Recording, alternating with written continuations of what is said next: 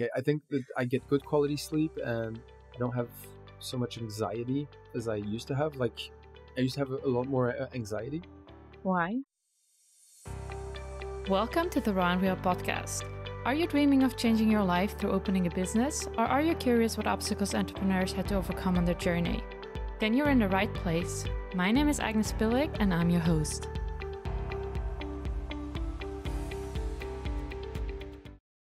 This episode is sponsored by SignRequest, a really easy to use digital signature solution. They're a great company and I have a lot to say about them, and I'll tell you later all about it, but let's first listen to my conversation with David. Hey everyone, welcome back to another episode of Raw and Real. Today's guest on the show is serial entrepreneur David Arnoux. He's the head of growth and co-founder of Growth Tribe, a digital training company. Since 2015, they managed to train over 10,000 people across 900 companies, and this year they're hitting 6 million revenue. How cool is that? Hey David, thanks so much for joining me. Yeah, thanks for having me. So I wanted to start by giving our listeners a little bit of context about your background. Yep. So when you were in your teenage years, you did a lot of internships during your summer holidays in the banking sector or at aid agencies to find out what you really wanted to do. Yeah. And you had an achievement obsession already at an early age. Where does that come from? Point. I don't know. It's a mix of, I have no clue where it comes from. My mom actually has a story then when I was 9 and I was asked what I wanted to be when I grew up, that apparently I said I wanted to be a factory owner. And it was specifically, I think it was on staples. I wanted to own a staples factory because I was annoyed that booklets only had sort of silver staples, and I wanted to have staples that had a color associated with the color of the booklet. So that was my 9-year-old sort of dream. Yeah, so that's, I don't know, it's kind of strange. And then I guess I have, for some weird reason, always been obsessed with learning and with a little bit of development and just with business in general. And yeah, it's true. I did. So when teenage years, starting at the age of 16, I think, or 17, when everyone would go on holiday, like summer vacation, I preferred to do internships. So actually, because I feel like I was doing something, sort of building something. And do you think that is based on your parents, or was there maybe another figure in your life that had that influence on you? That's a good question. Difficult answer, though. I mean, my dad is a super intense worker, let's say. And he was always like he never rests, right? Mm-hmm. He builds houses. He's an artist. He's a painter. He's a photographer. He's also a business person. He runs a large company. So that definitely played the role model role.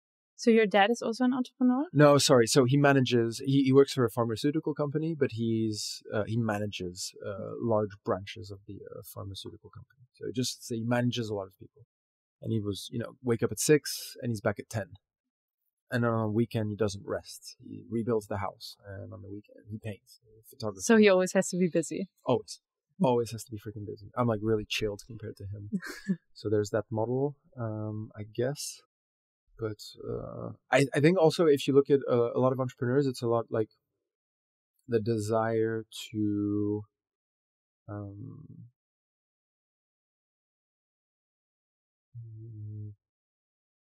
I don't know exactly. It's hard to do this psychoanalysis. I mean, there's so many different variables. Mm-hmm. But even in school, I wanted to have good grades. And I felt it was important that the teacher thought that I was a good student. Mm-hmm. So that's like some deep personality trait. I don't know what it is. So I think I know, actually. It's just there's a personality trait called conscientiousness, which is linked to self-control, to long-term planning, and I'm pretty high on conscientiousness. Okay. So you have these 5 personality traits. You have openness, conscientiousness, extroversion, agreeableness, neuroticism. And by the way, for the listeners, if you want to optimize for a good, strong career, you want to optimize for conscientiousness, and you want to optimize actually non-agreeableness, so the inverse of agreeableness. So you want to be somebody who's quite conscientious, hardworking, long-term thinking, and not too agreeable. A lot of top CEOs, etc., seem to have these top 2 traits. So how can you train these top 2 traits? I have no idea. I don't know. You could do like assertiveness coaching or non-agreeableness coaching. Although the tide might be changing. I mean, the way we're running Growth Tribe, we are quite agreeable, actually. So maybe it's a new way of doing business. It's much more inclusive, maybe much more millennial. But conscientiousness is the number one correlated personality trait with sort of revenue, educational achievement. It's an important one. So you can have an extremely high IQ, regardless of what you consider IQ to be important or not, but you can be sort of extremely intelligent, emotionally intelligent, intellectually intelligent, general intelligence, movement intelligence, artistically intelligent. If you don't have conscientiousness, it reduces your chances considerably to sort of be successful. Or successful to be for a career, let's say, or for education, because conscientiousness is basically sitting down and having the self-control to do something more on the having that drive. Yeah, so you can the drive is good, but also having the control to actually do it, because a lot of the time you have a lot of ambition, a lot of great ideas, but then execution's king. Yeah, what's an idea? Technically, what's an idea worth? Nothing. Absolutely nothing. Totally. What's worth something is actually execution. And I learned this from Bernardo. He's our head of science over at Growth Tribe, and he studies behavioral economics and economics in general, behavioral psychology. And he shared a lot of the literature is quite astounding on this. That if there's one trait you want to try to optimize your kids for example, you can have the smartest kid in the world. If that kid doesn't have conscientiousness, then they will, just in terms of academic achievement and in terms of salary, there's less correlation. Doesn't mean you have a better life with a higher salary and better academic achievement. Maybe it's actually the opposite, right? Maybe you actually have less happiness or less life satisfaction. But if that's what you're optimizing for as a human being or as a parent, then definitely tap into that trait. And I'm quite high on that trait. So maybe I just got lucky with the personality trait lottery. But I mean, you founded your first company when you were 20. 20. In China. Yeah. So you had that trait already back then. Oh yeah, like since I was a kid, absolutely. Can you tell us how that all happened when you founded your first company? The China story. Oh yeah, so good question. So I was in business school and decided to do another internship when I was 20. So you could do I did this dual diploma between France and the UK. And then there was, it's this 4.5-year study, but in the last 6 months, you can decide whether you want to sort of study or you after 4 years, you can leave and do an internship for like 6 months and you can come back and finish your study. So I'm like, I had 2-3 buddies that were in China already. So I was like, I'm just going to go there. It's the new El Dorado. It's where it's happening. It's exciting. I can learn Chinese. It's far away. I've always traveled a lot and I'd been in France for 4 years and I was like, okay, I'm done now. I need to move. And it was the hot thing back in the days, China. It was really the hot thing. And I thought, yeah, I've got an opportunity to do an internship there. So I went to do an internship. And at the end of the internship, I met a guy who was in the company who was head of procurement, who basically was head of buying in this large company, and who basically had enough and was about to get fired, actually. And I thought I saw potential in this guy because I said, the guy speaks Chinese, he can write contracts in Chinese, he has experience in procurement, he knows how to deal with factories. And at the same time, there was another guy, Gregory Salzman, who was my other co-founder, who wanted to leave his company and who was just sort of really creative guy, sort of visionary. And I spotted the opportunity. So it was great timing. Yeah, but there's always there's 3-4 types of luck, and one of the types of luck is being able to identify luck. So just you stir the pot, and you have to also be able to identify an opportunity to do something. And I mean, I'd already been building small, not businesses, but had little side projects for already like a while. What kind of side projects? Just small projects on the internet mostly. So where you would build tools and test things? No, it wasn't really tools. It was more. Actually, no. It was more like creative stuff, like trying to get into photography a lot, or trying to get into design. So it was mostly around these things, like, can I actually be a photographer? Can I actually be a designer? Can I promote myself online, et cetera, et cetera. It was like mini projects. All right. Yeah. And so we decided to just jump into import export and start a sourcing company. We were Westerners in China. there was this large city called Yiwu in Zhejiang province, and there was an opportunity to be local players there to find products for companies in Europe that needed to buy these products. So it's just spotting that sort of, the timing was good. The stars sort of aligned there.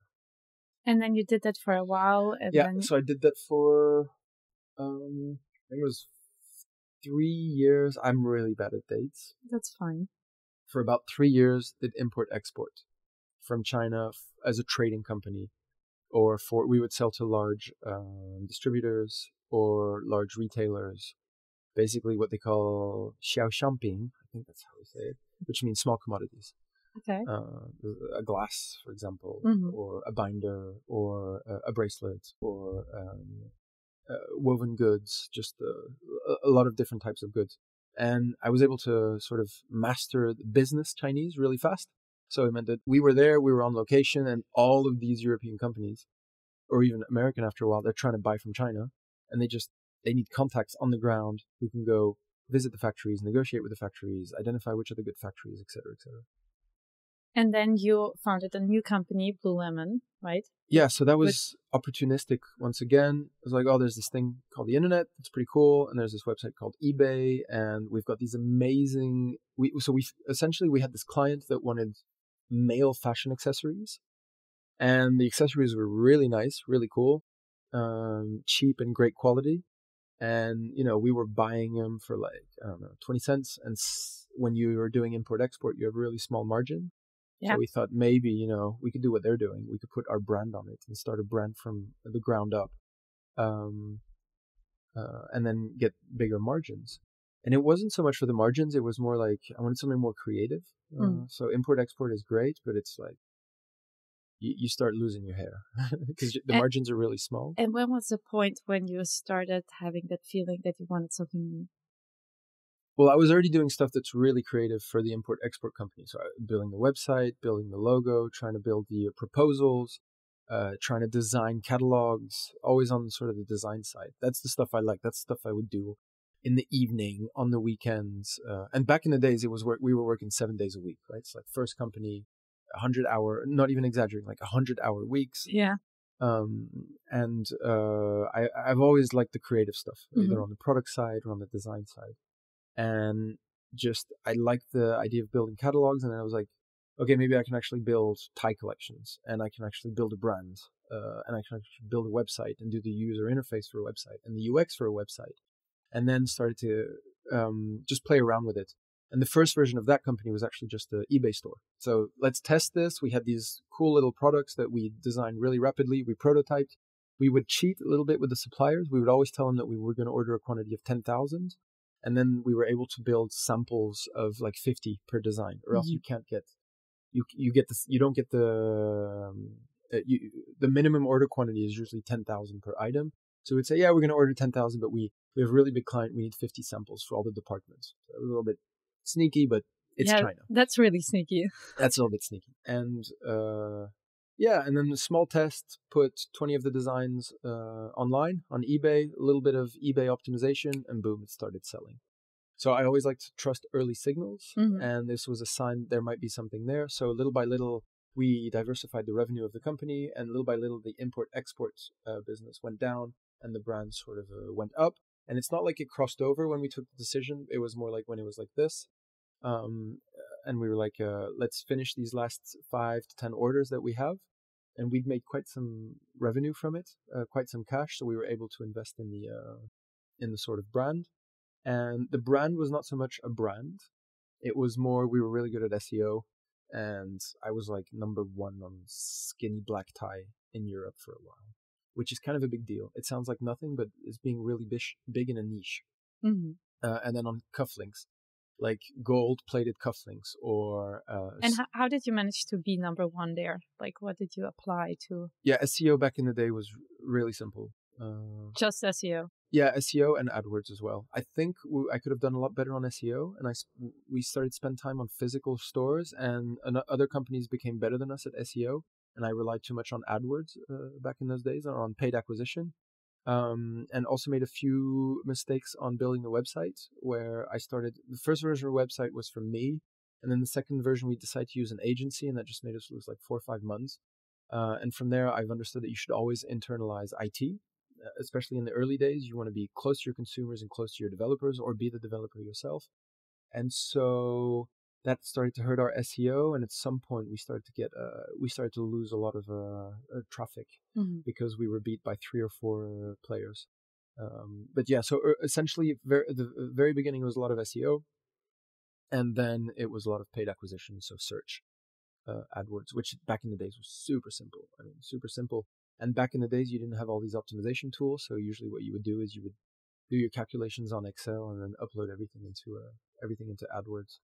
And that was just amazing because there's a link between behavioral psychology, human psychology, and AdWords. There just is, because it's marketing and it's copywriting. So which text do you use and how do you position it and time of day and et cetera, et cetera. So there started to develop a passion for just tech and for internet, because you're tapping into the psyche of your customers. Yeah. And you're trying to sell them what they need. It's not trying to sell them what they don't need. There's a beautiful piece by Sandra Matt that talks about, so, there's that quote, money you can't buy happiness, but actually money can buy a little bit of happiness or life satisfaction as long as you buy the right things. And she's done this. Well, I think it depends, because if there is someone, for example, who you're in love with and the person, doesn't give that back what you want, like no money in the world will... Oh, but that's true. No, okay. Not like that. It's more like if you're somebody who's very conscientious, let's say, a lot of self-control, if you buy accounting software, it will actually make you a little bit happier.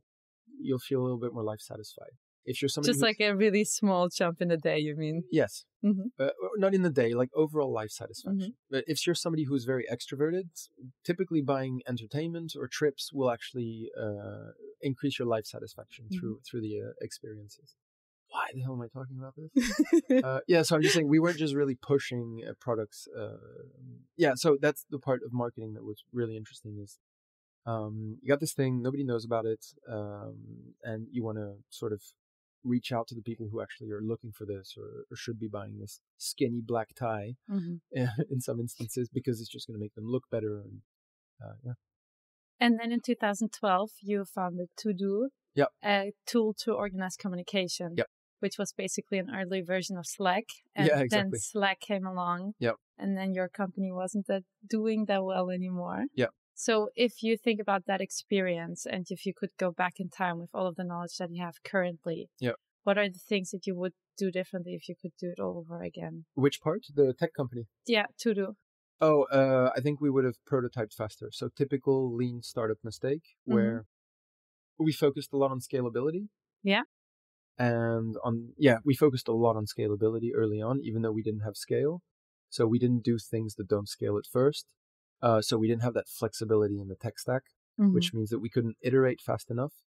Also, I actually blame a little bit customer interviews. So we ran some customer interviews. Face-to-face? Yeah, face-to-face. I have a sampling error problem with customer interviews. We did like 10 customer interviews, asking people whether they would prefer sort of a chat function versus a product management function. And for very long, the customer interviews, and we were doing them to the book. The,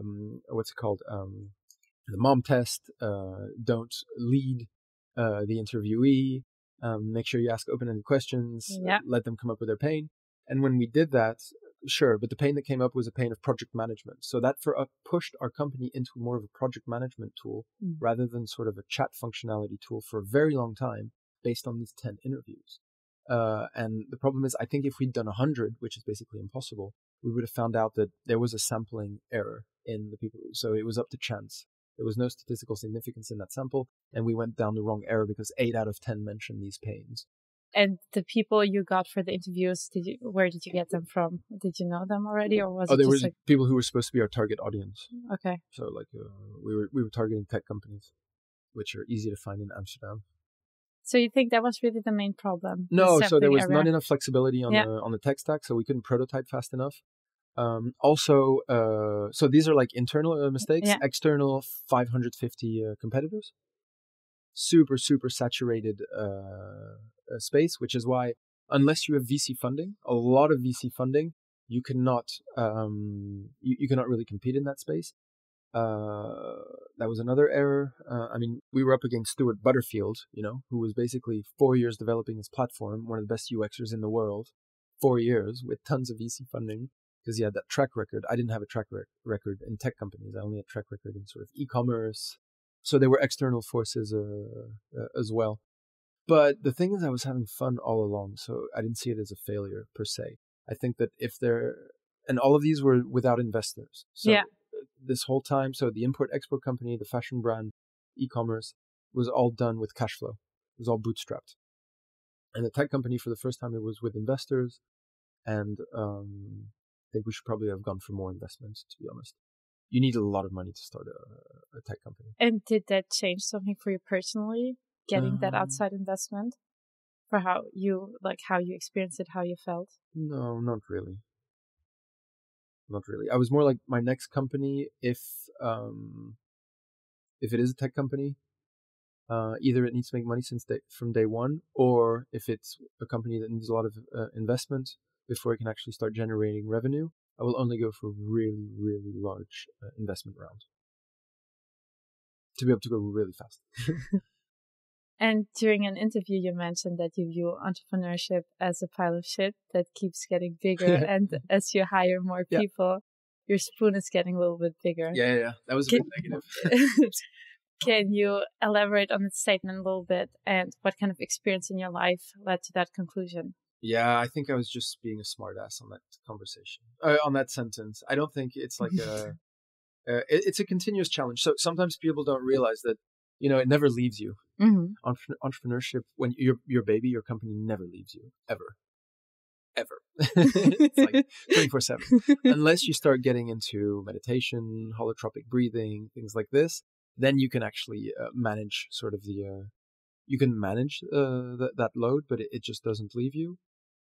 So I think I was just trying to stress the fact that, but everybody knows this. It's like there's always challenges, and the challenges, they don't stop. Their nature changes. So the challenges don't stop, but the nature of the challenge does stop. And then that's why hiring is so important. So your spoon does actually get better if you can hire well. And I think a lot of, especially the phase we're in now, where we're like going to reach 100 people and probably go up to 250 or 300 people within the next 2 or 3 years, then it's all about hiring the right people so that you can you can sort of deal with the challenges. But this just makes sense, right? I just wanted to tell you a little bit about SignRequest. They're a really great platform if you're looking for an easy and affordable way to get your documents signed so you don't have to worry about printing and scanning them. Instead, you can focus on growing your business. SignRequest really cares about fixing your problems. I can vouch for them, so make sure to check them out at signrequest.com. And last time when we met, you mentioned that since you started Growth Tribe, you didn't really have failures. So what are the things that you implemented based on your past learnings? Yeah. So there were no like big failures. I think that we've built a company that's so experiment driven and that's so good at listening to early signals. We've not made any big fails yet. We've run a lot of experiments. Like maybe we're in the 1,500, 2,000 experiments now. And we're not like a B2C company. We're B2B, which means you typically run less experiments. And there's never been big failures. There's been lots of little ones, but never sort of a big one that lasts 3-6 months. Like we've never been in the red from a bank account point of view. We've never lost big clients. We've never released a feature or product that cost us so much time and that actually didn't work out. And that's because we run so many small experiments. It's just like small experiments allow you to de-risk failure in a sense. And I think it's also from a personal point of view. Like I did a lot of internships. So I was de-risking my career. I know somebody who studied law for 5 years and then spent first 2-3 weeks after getting their law degree. I think it's 5 years, 2-3 weeks in a law firm. They're like, this is terrible. I hate these people. I don't like law, actually. Wow, it took you 5 years to figure this out. You could have figured this out a lot faster. You always want to test the water before you go into it and try to find the smallest experiment possible. And we do this with relationships. We do this with careers. We do this inside companies. And the more you do it, maybe the better the outcome is, or the faster you get the positive outcome. And how can we change our mindset to not be in the comfort zone and really apply that, let's say, on all different in all different phases Well, of that's life. really difficult. You're talking about changing personality. And some people would argue that there's no way to change personality to a large extent after the age of 26 when you're fully formed. It becomes really difficult. So if you want to talk about how to change personality, Yeah. it's a bit of brainwashing. And that's what we try to do at Growth Tribe, a lot of it, by educating people on the growth mindset. Always be a lifelong learner. Always be curious. Great. But the people probably listening to this, they're already curious. They're already lifelong learners. We're already tapping into that audience. How do you change somebody else's personality? I don't know. There's a few things that have been proven to be able to change personality. Some of them I can't talk about. And other ones are more like once again, it's been shown that meditation can help change the structure of the brain. Mm-hmm. There's life events. That's difficult. And I think it's through education. I really think it's through educating people. Yeah. And you mentioned that you also have a fail board at Growth Tribe, Yep. right? Can you tell us a little bit about that? Yeah, so essentially we actually don't use it as much anymore because we just run too many experiments. It doesn't make sense. When you want to run experimentation within a company, some of the people have the mindset, some of them don't, in a lot of cases. And the fail board is this board that we have on the wall where every time there's a failure on an experiment, we write the name of the experiment. And after 10 fails, we have a cocktail party just to celebrate the fail. And this is just a big signal. It's a ritual showing you it's okay to test stuff over here and to make mistakes. In Anti-Fragile, the Nassim Taleb book, he's got this beautiful chart where he shows you like the cost of failures is sort of low. Mm-hmm. We call it the limited blast radius. Failing on small experiments is nothing. But if you can get a win, it's usually like 100x of what that failure was. And there's a much bigger price, much bigger risk of not trying. But I mean, this has been, I feel like for the past 10 years, people know this by now. I was hoping people know this. They've read the books, they've heard the stories, they've heard the fail fast, etc. But it seems that no, people still don't have the mindset, because it's not just about the mindset. It's really scary to do stuff and for it not to be perfect. And so how did you become comfortable with failing personally? Because like you said, it's not easy, and a lot of people are still definitely not comfortable with it. What's an example of a failure? Well, because that's the problem. It's like if you're having, even when you have like a philosophical discussion, not saying this is philosophy, but you need to define the terms. Yeah. So what do people define as failure? I think if you don't succeed in something that you wanted to. Can you give me an example? I think if you have a certain goal to do something and then, it doesn't turn out the way you hoped. But what is it? Like, I'm going to run 6 kilometers today, or is it I'm going to be the world's biggest lawyer, for example, in 5 years? Yeah, I think it can be both seen as a goal and as a failure if you don't reach it. So running 6 kilometers and not managing to can be the same thing as, in a different context. Yeah. Not managing to become the lawyer that you wanted to, or to finish a certain study that you wanted to. Yeah. Or well, the thing is, I think it's easy for me because I've never had like a clear goal. So it's always been like, I want to have fun. Mm-hmm. I want to be sort of independent. Although when you're an entrepreneur, you're not independent of yourself. Let's say everybody says I want to be my own boss. Well, good luck with that one. And I've always wanted to, so do something, have fun, be independent, and do something creative. And even though like the import-export, you can imagine that was kind of a failure. We never grew that into a very large company. We just pivoted. We went down another route. I didn't build a big fashion brand. That was also a failure. Like nobody knows about Blue Lemon.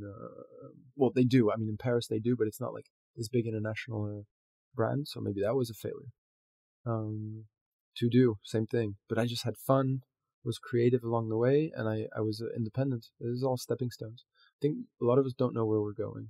There's not that many visionaries in terms of products out there, very few, and there's not a lot of visionaries in terms of sort of personal, what I want to be later on. I think for people who have a very, very clear set goal, it's much more difficult if they don't reach it. But that's not my problem. And for you, because you reached a lot at this point, I mean, Growth Tribe is also doing really well, and you're growing really fast. Yep. So what are your goals for the future, and what's like driving you in general? I mean, honestly, it's like having fun. Continuing to do stuff that's creative and design. And at the moment, what I found is hanging out with cool people. I mean, the definition of success should be like, I'm happy to wake up in the morning. And every morning I'm happy to wake up. So that's what keeps driving me. Then in terms of Growth Tribe, I do see something that a lot of people can't navigate. I mean, this is going to sound salesy, but it's not. A lot of people can't navigate the digital landscape. They're completely lost. And I've been in the digital landscape for the past 14 years.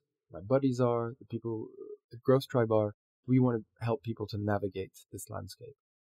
And it's what's called a future shock or techno stress or tech anxiety. Especially, maybe not the younger generation so much, but a little bit older, like 35 plus. I mean, just using Google correctly is a superpower. It is. So imagine knowing a little bit about landing page optimization, behavioral psychology, understanding how analytics works, understanding the basics of data science, understanding the basics of blockchain maybe, understanding what the components of UX are, understanding which tools to leverage, how you can be a developer without being a developer by using certain tools. It really empowers people. And it's the first time I'm sort of in a company where there's an emotional gratification for the work we do. And there's an emotional gratification of educating people to navigate this digital landscape. So I want to keep pushing this. And the goal is to do this to as many people as possible, to help empower as many people as possible. There was this report recently where there's no more productivity gains in the economy. And one of the reasons for this lack of productivity gain is that we've got all this great technology, but there's not enough people who know how to use the technology. And hopefully help people leverage technology before it leverages them and allow them to feel comfortable. I am a tech optimist. I do think if more people know how to leverage technology, they will use it for good, not for bad. Especially if it's people who are not leveraging it right now, let's say. All right. Something like this. And throughout your entrepreneurial career, yeah. What has been your greatest struggle so far? My greatest struggle so far has been business view, from a business point of view. But you can also go into your personal life. Well, it's been separating business life and personal life, for sure. Can you elaborate on that a little bit? Yeah, so it's your company's never off in your head; it's always on. Even when it's only 5% on, it's still there. So it's really being able to separate that. And I have 2 kids, a family, and it's been learning to let go a little bit and also disconnect. And I've only been learning to do that recently, and I'm getting better at it. But that's maybe been the best struggle, to actually disconnect. And how are you able to disconnect? What are you implementing? Because you say that happened recently. Yeah, well, recently it's happened for 3-4 years now, let's say. And it's just been doing a lot of work on myself, and it's just breathing exercises, changing diets, more sports, more mindfulness. It's all that new age stuff, all that millennial new age stuff, which actually really works. A lot of stuff from maybe Eastern civilization, Eastern culture a little bit. That's really helped. And it's actually it's made me a better entrepreneur, actually. Better in what sense? I address problems differently, from a different angle, and more quality work, more creativity, more empathy, more understanding, more energy, more focus, more deep work. It's really helped. So all that new agey stuff, kids at home, just it sounds a bit wacky, but it actually works. So can you tell us maybe how a typical day for you looks like and how much time you spend on that new agey stuff? Oh, wow. Maybe let's do the average day, because no 2 days are the same. Wake up at 6. I do sports for half an hour. It depends. Sometimes it's either swimming, but then it's a little bit longer. It's an hour, or just half an hour, just some workout at home. Then at 6:30, I prepare breakfast for the kids. Oh, that's nice. Yeah. At 7, I wake up the kids, and then just spend some family time. So until 8:15, drop the kids off at school at 8:15. I'm in work, and on days where I don't drop the kids, then it's more I'm trying to be at work at 7:30, something like this. And then deep work in the morning, as much deep work as possible in the morning. So I see that what we see is our emotional balance is higher in the morning. For anyone who's not a night owl, so check this out. It's called Daniel Pink, a book called When. There's also a nice little explanation about it on Google. And I do my deep work in the morning. The deep, hard stuff, I do it from like 9 until sort of 1. Now, the thing is, I don't eat until 3 or 4 in the afternoon. So I just fast. Want more new age stuff, but I fast until 4. My first food is at 4. So I'm able to be fully focused until 4. But you eat breakfast, No, don't no you? breakfast. So I only eat between 4 in the afternoon and between 8 at night. It's called the 24. You don't eat for 20 hours and you do eat for 4 hours. I used to only do the skipping breakfast and then I would have lunch, but now I've pushed it even more. I still get the same amount of calories as anybody else. I get 2,000 calories, but I just get it during a shorter time period from 4 to 8 p.m. And this has really helped me just have full focus during that period. So deep work until 1. Normally, if you eat, you get a bit of dip because your blood glucose level rises and you get sort of a little bit of a dip. When I used to have that dip, I would do administrative work in the afternoon from like 1 to 2 or 1 to 2:30. And then I would do from like 2:30 until the evening. I would do more like creative work or social work. So meetings and meeting with people. However, now, since I'm able to fully focus, I try to do my deep work until like 2 or 3 in the afternoon. And then I do the emails, and then I do the Slack and all the little stuff that's really easy. And then I try to have the meetings in the afternoon. That's my game plan. And then I try to always do at least 2 hours of podcast per day. So I have the chance to commute. I commute, so I get like about an hour and a half of 2 hours of commute, where I just fill my brain with information, either reading or listening to it. A technology podcast, psychology podcast, architecture podcast. So just filling my brain with cool stuff. But that's what like the archetype day looks like, but actually no day looks like this. But that's sort of what I aim for. That's the ideal. Yeah, that's like the ideal. Exactly. And trying to always have like these 2 hours at least of information per day, new information on like random subjects sometimes. And then typically like go to bed around midnight, something like this, and try to get like an hour of reading from midnight until 1, something like this. And then you go to bed at 1 o'clock. Yeah, I usually fall asleep around 1, and then wake up at 6. Matthew Walker says this is terrible because you need sleep, and it's not good for my central nervous system. It's not good for my hormone levels. Yeah. But I feel great, so it should be okay. I think that I get good quality sleep, and I don't have so much anxiety as I used to have. Like, I used to have a lot more anxiety. Why? Like healthy anxiety.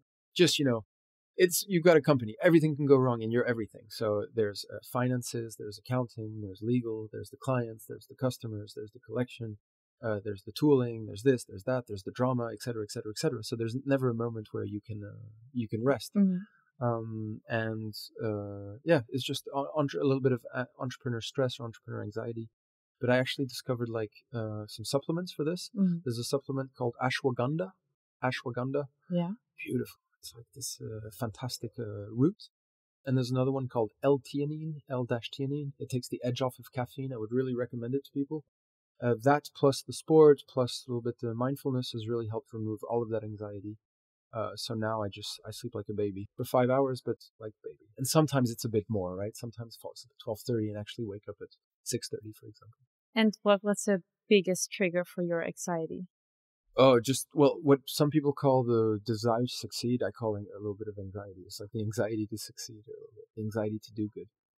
So is that like a pressure you put on yourself, you would say? Yeah. Or do you think that's triggered by your environment or someone? No, I mean, when I was a teen, and I was still kind of cool, a little bit cool. I had friends, social life, alcohol, all that stuff. Totally normal, but I would still sometimes skip a party to make sure I'd studied, to make sure I do good on that test. That's it's not, I don't know if it's anxiety really, but it's like achievement anxiety a little bit, you just want to. And was there also a certain event when you didn't reach what you wanted to? I don't see it that way. I see everything's a journey. So it's like, like I said, like the import-export company should have been bigger, but then I moved on to something else. The brand, I didn't leave it for business reasons. I left it more for love, Yeah. Love. Just for love. That's why I left the company. So it was like not really a failure. It's just I moved on. And same thing, like Twodoo, task management tool. Yeah, okay, it was like a failure because it didn't do good, but then I moved on to something else. So there must be a really good saying about this, where it's it's not about the end goal, enjoy the journey. It really is about the journey, having fun along the way, listening to early signals, knowing who you are a little bit, and it's like with companies, as long as you have some guiding principles. I want to make sure I have fun. I want to make sure that I can do something that's a bit creative, and I can be quite independent. Then nothing's really a failure as long as those three are still sort of ticked. But in terms of like failing, I mean, there has been one or two times when like I didn't do good at a conference, for example. I wasn't as good as I would have wanted to be. But who cares? Move on. I'm very future focused, so I'm always looking at the next step. And if you fail now, okay, doesn't matter. Tomorrow's another day. And it's funny because part of me is like a little bit. Some people say that I'm a little bit negative or skeptical. I mean, this T-shirt says "The worst is yet to come," for example. Yeah. Schopenhauer quote.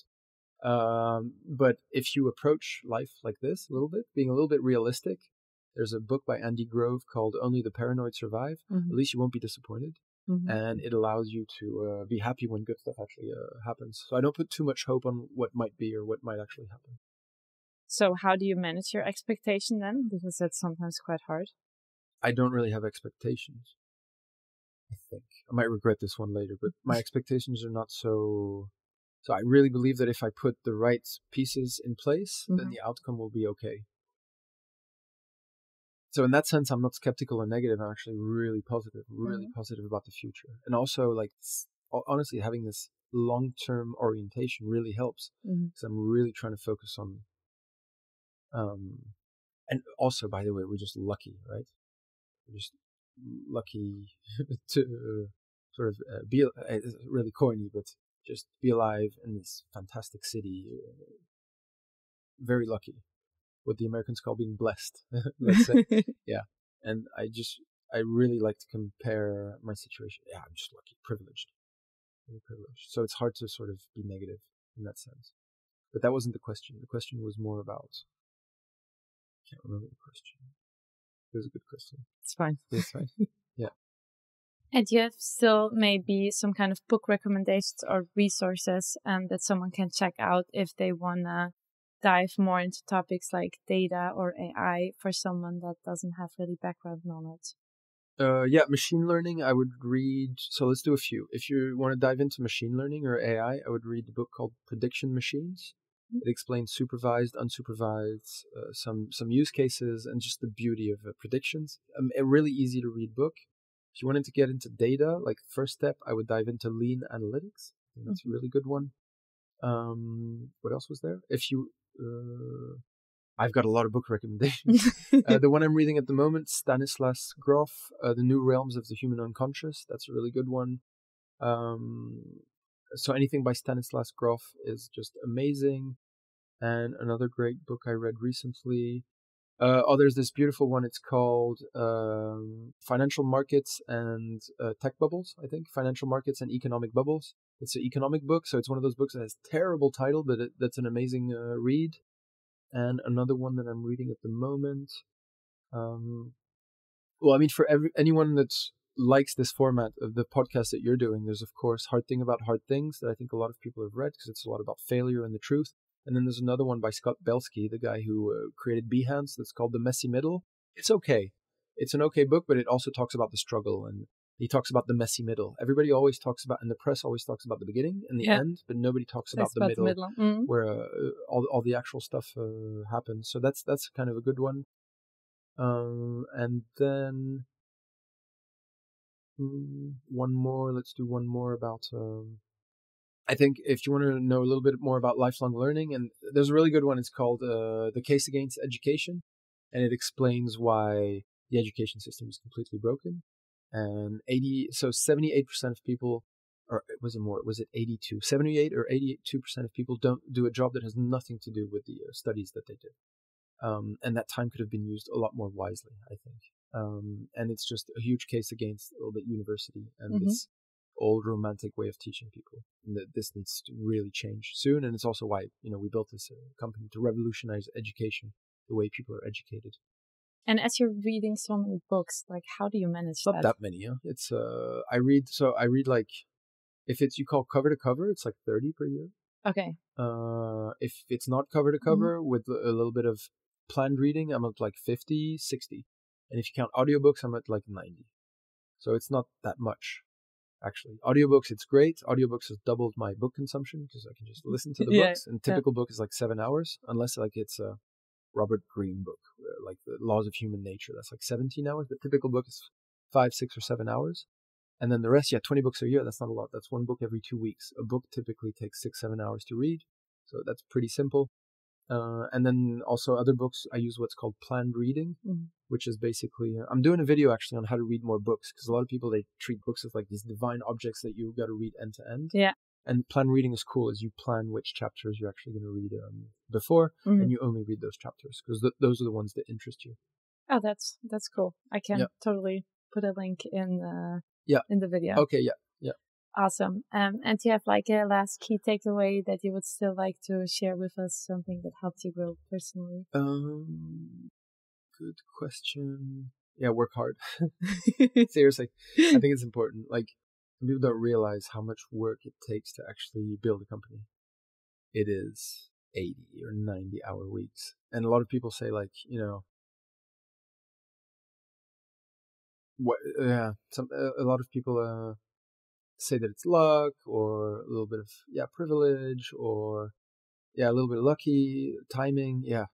Took me like, how old am I now? I'm 35, started when I was 20. It's been 15 years of just freaking 80-hour work weeks.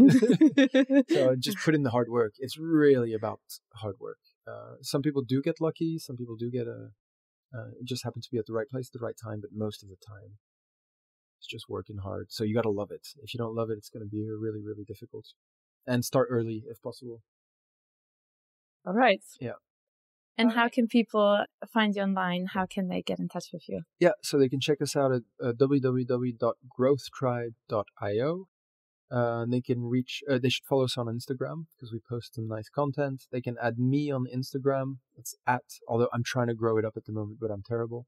No, actually add me on LinkedIn. It's much better. That's my platform. So David Arnoux, Arnoux on LinkedIn, and follow Growth Tribe on YouTube. We have some pretty cool content. Thank you so much for being here and sharing all of your knowledge with us and your story.